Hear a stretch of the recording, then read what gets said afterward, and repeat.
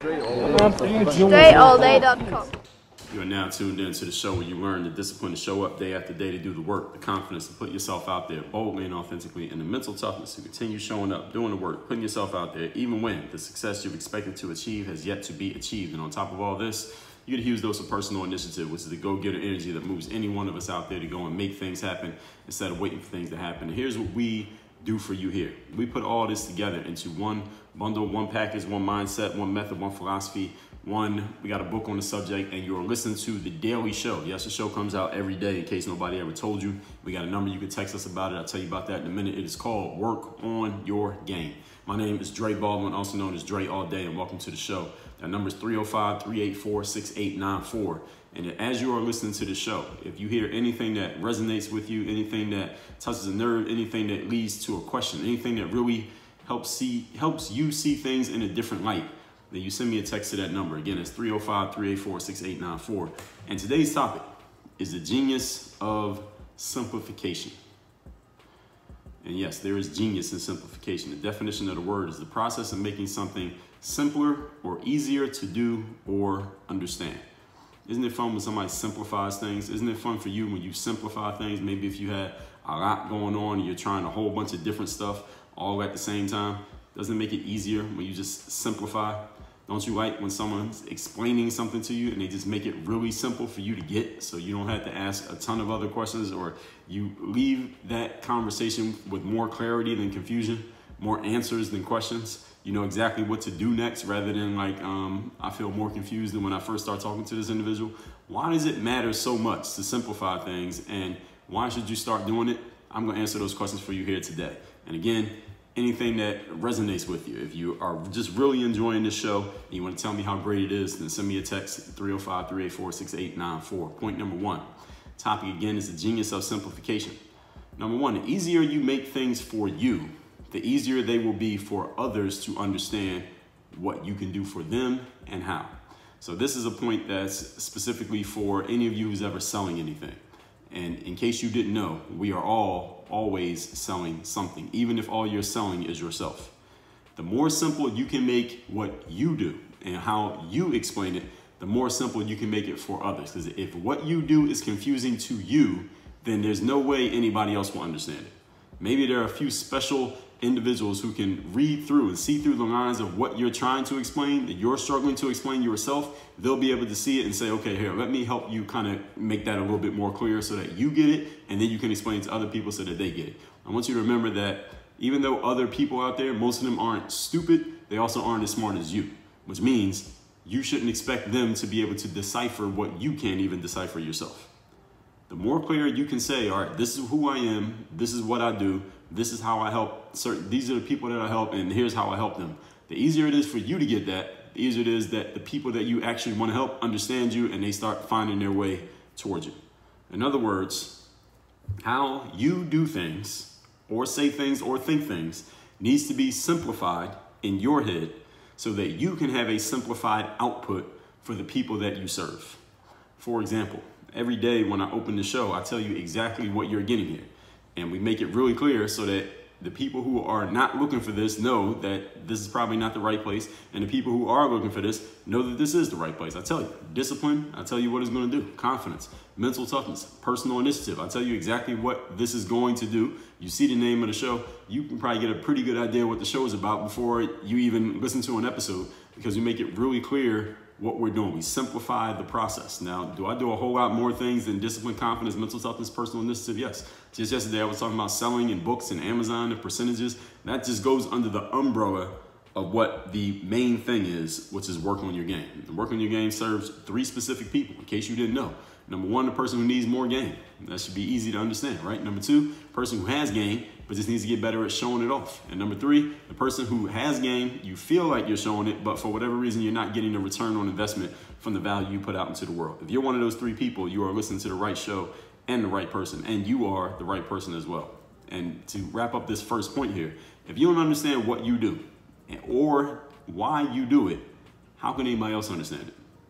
If you don't understand what you're offering, why you're offering it, or who you're offering it to, or what you help other people do, if you don't understand it, why would you expect anybody else to get it? Has any of you ever been in a situation in life where you felt like you were pretty good at what you were doing? You felt like you were offering value. You felt like you were putting game into the world, but it seemed like nobody else was getting it. Like, why does nobody else get this? Why am I the only one who gets it? Like, I know what I can do. I know what I'm offering. I know there's value here. I have examples. I talked to this person. I did this. And you have these sporadic moments where you're doing something and it's resonating and you're like, well, shit, why can't I do this all the time? Why are people not responding to me like this all the time?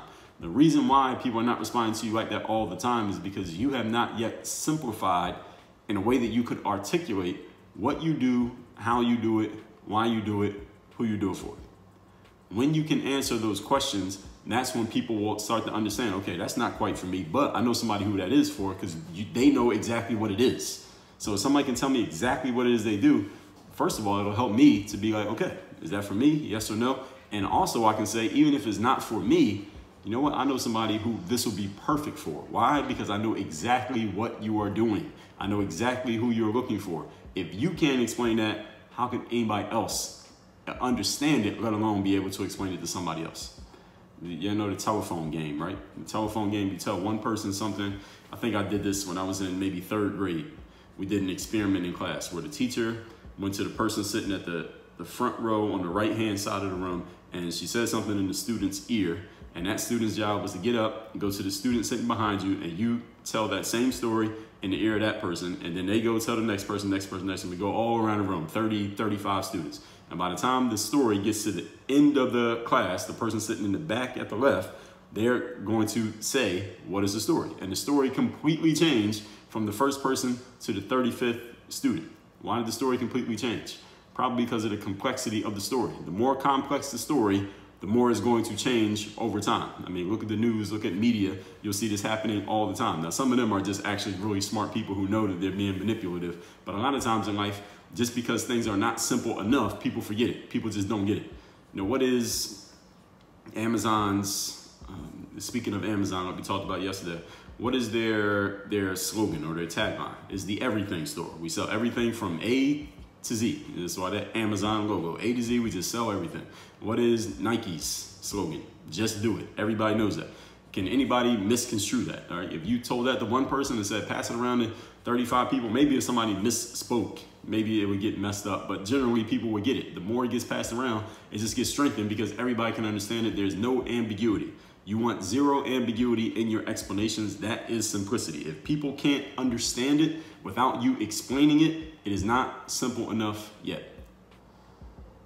Point number 2, today's topic once again is the value and the genius of simplicity. Number 2, doing fewer things, but doing all of them better as you have more resources to devote to the few that remain. This is one of the geniuses of simplifying what you do.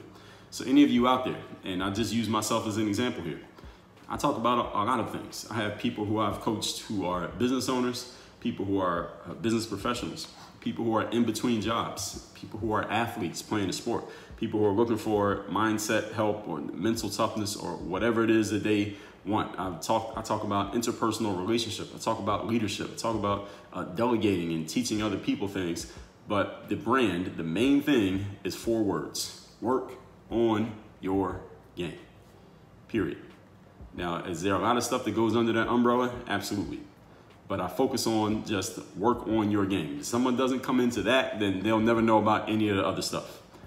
When you focus on doing fewer things, or ideally just doing one thing great, whatever that one thing happens to be, then you'll be able to do that one thing better because you have more resources to devote to that one thing. What are our 5 forms of investment? Time, money, attention, energy, and focus. No matter how many things you feel like you're good at or you enjoy or you want to be involved in, or you feel like you can grab a couple of hours from doing this thing and that third thing over there, understand something. You have a limit of you can only be in one place at one time. You have only 24 hours in a day. You can only pay attention to and focus on one thing at a time. No matter how good you are at 1,000 things, you can only focus on one of them at once. Therefore, the fewer things you do, the more of those resources you can devote to those things, and you'll get better at them because you're focusing on them. Focus makes things larger. The more you focus on something, the bigger it becomes, or the better it becomes, or if it's something bad, the worse it becomes. The more you focus on something, the more it grows. All right, focus expands things. And you ignore things, they get smaller and they shrivel up and they die. All right, so this would require, if you want to really get good at any one thing, you're going to have to kill off some of your sacred cows. And we talked about this in episode 1699, 4 ways to avoid living in the past forever. And one of them was about, or the whole concept was about sacrificing your sacred cows. In other words, taking some ideas or some habits that you've been married to this point in your life and killing them off anyway because it's time for you to move forward. But you had to be, this requires a little bit of discipline. This is a mental toughness thing. You had to have the confidence of knowing that if I cut these 4 things off and I'm only left with these 3, that I'll be able to maximize these 3 in such a way that it makes it worthwhile, that it makes it a good decision. The benefit is that you can give, again, more tender, loving care to the few cows who are left if you kill off all the extra cows that were, eating all the grass and, taking up all the, I don't know, what do you feed cows? I guess just grass? I don't know. The benefit is you'll give more time, attention, and focus to the few that are left, and you'll get better at it.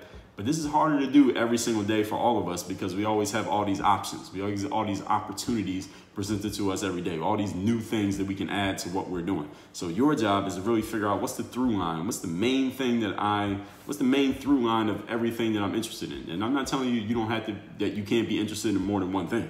I obviously am interested in more than one thing. Just look through the episodes, just the last 10 days of this show. How many different things have I talked about?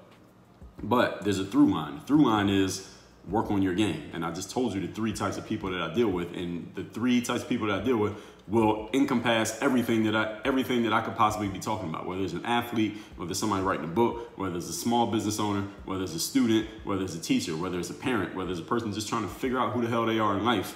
They need game, need to get better at showing their game, want to get better at getting ROI for their game. 1 of the 3, guaranteed. Point number 3.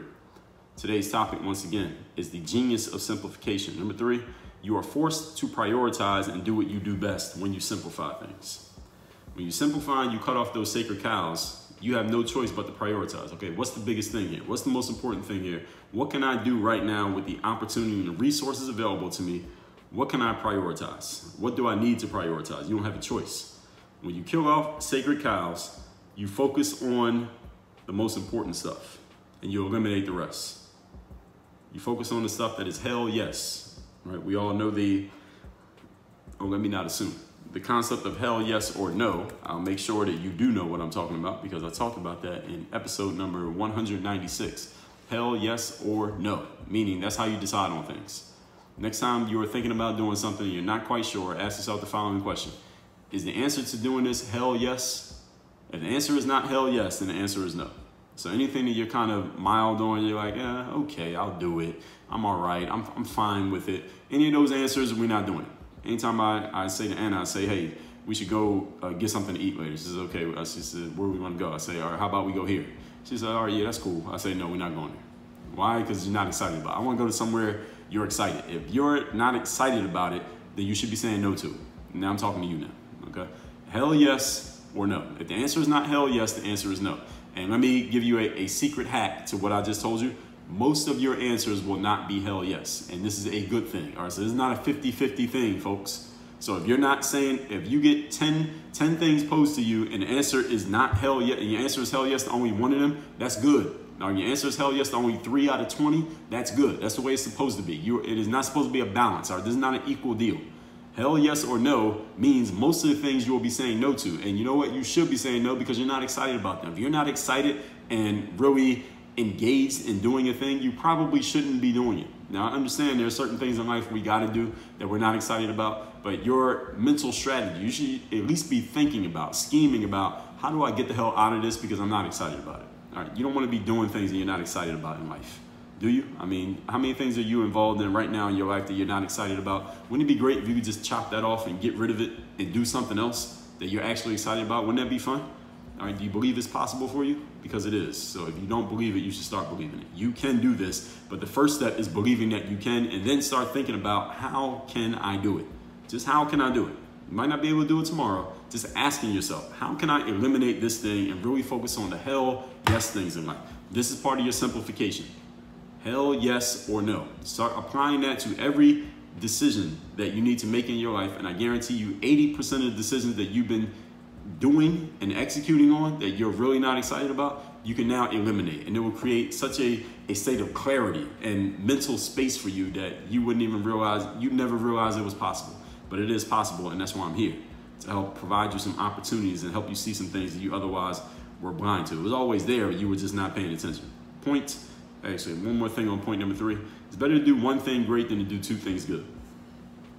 All right, you're better off being great at doing one thing than being good at doing 2 things. Even though, again, as humans, especially all of us, us hustler types, us not nailing ourselves just to one thing, but doing everything that we enjoy doing, us types, all right, many times we condition ourselves to think, all right, the more things that we can do, the better, because we can have our hands in this thing, that thing, and that thing. And again, I'm not saying that that's necessarily wrong, but you need to figure out what is the through line of what you are doing and stay in your zone of genius. Your zone of genius can encompass many things, but make sure you stay in that zone. Don't step out of that zone because you're getting greedy just because you can.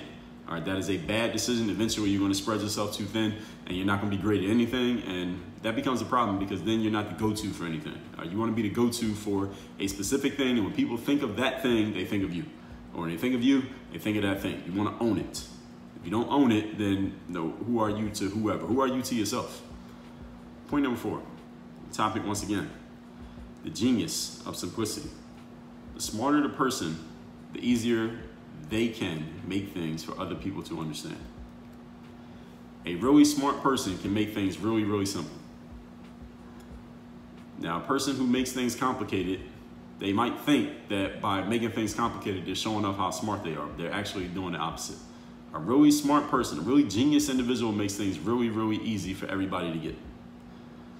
Any of you who uses Apple products, and I think the majority of people listening to me do, some form of Apple products, notice that they don't come with these really big user manuals. Usually it might be just a little small pamphlet, a few pages, but it's very easy to read. It's not very, it's not very complex. It's very simple to understand. Your grandma can pick it up and she don't even use the internet. She don't have any social media platform account. She can use it and understand it. That's why that's the genius of Apple, that they make things very simple. You could take an iPhone or a MacBook or an iPad out of the box and just start using it without reading any of the instructions. Now, that takes a high level of genius to make it that simple. You understand what I said? You have to be really, really genius to make things simple for others. And if you are really, really, the opposite of genius, whatever you want to call that, stupid, simple-minded, all right, then other people have to be genius to figure out what the hell you're doing and what the hell you're saying.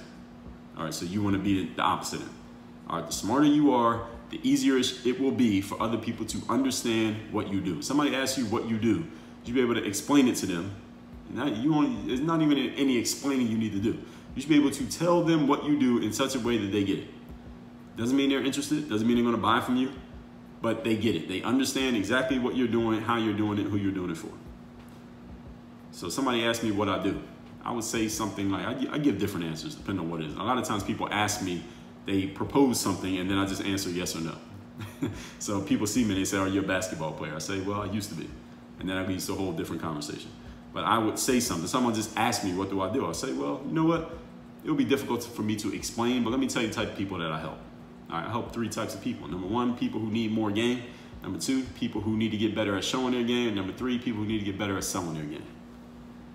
And now again, I would say that to someone who I actually want to start a conversation with, because I could not say that to anybody and it not lead to a further conversation. So again, I got a bag of options that I can use based on who's asking the question and how I feel in the moment, where we happen to be at. But all that being said, let's continue here on point number 4. The genius of a product is its simplicity. You understand what to do without needing a manual. That's what makes Apple products so great and other products. Any of you ever bought something from, IKEA? IKEA is pretty good. They're not Apple level, but they're pretty good. That you could take something out the box and it has that diagram. It usually don't have any words, right? It has the pictures, and you can just put it together. Most of the time, we can put it together. You gotta have a pretty competent level of understanding to be able to put those things together. Not everybody can do it.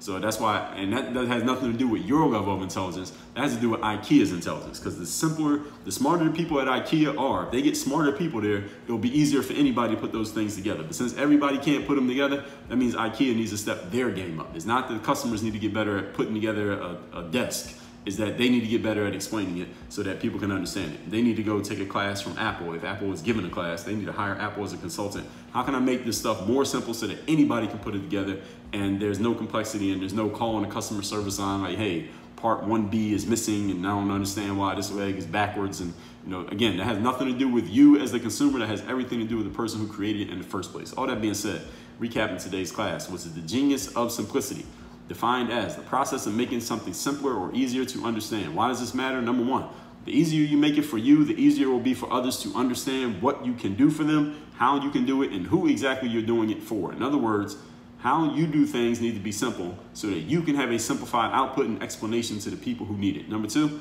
doing fewer things but doing all of them better, you will have more resources to devote to the few that remain. And then, therefore, you will just get better at your strengths and stop focusing on the things at which you are good, mediocre, or worse. And number three, you are forced to prioritize at what you do best. When you're forced to prioritize at what you do best, you get better at the things you do best. Thusly, you become the go-to individual for those things. Focus on the things to which you say hell yes and eliminate the things that are anything less. And number four, the smarter the person, the easier they make things for others to understand. A really smart person makes things really simple for everyone else. And a person who is not that smart makes things really complex for everyone else. Now, if I made this simple for you, or if I didn't, if I failed, you send me a text. If I succeeded, you tell me to.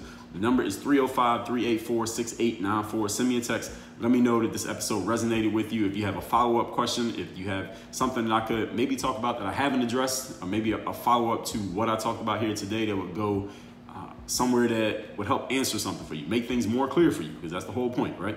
305-384-6894. Work on your game. Dre all day.